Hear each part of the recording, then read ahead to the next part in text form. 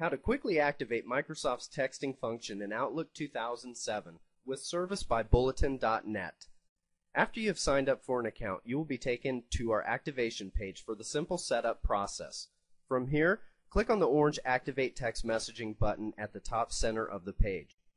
A window will appear asking you to confirm that you are configuring Outlook for this service.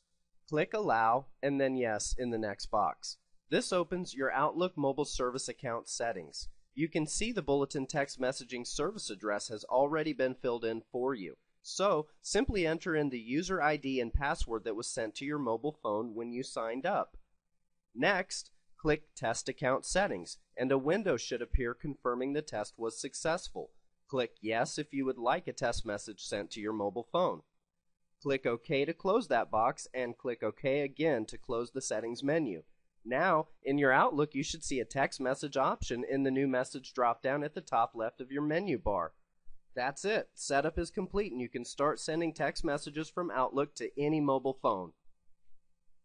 Bulletin.net, the professional's choice.